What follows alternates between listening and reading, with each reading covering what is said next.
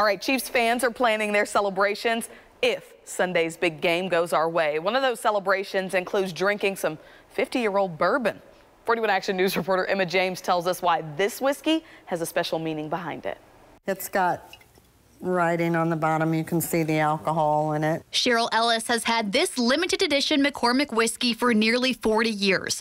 It's been sitting unopened on her shelf all this time. But come this Sunday, that could change. I don't drink very much, but I will definitely be doing a shot. The bottle is one of only 1,000 that were made when the Chiefs won the Super Bowl in 1969.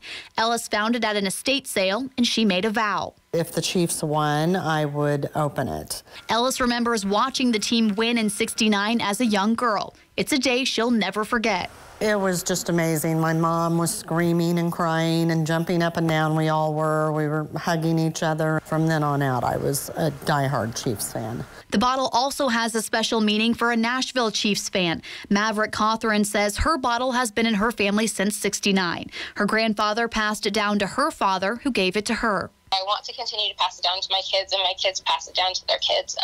It's something very special and near and dear to my heart because it's from my dad. Cawthorn says her Chiefs fandom started as a little girl, and she has her dad to thank for it. She says he's been going through some health problems recently, and he's always had a dream of watching his team in the big game.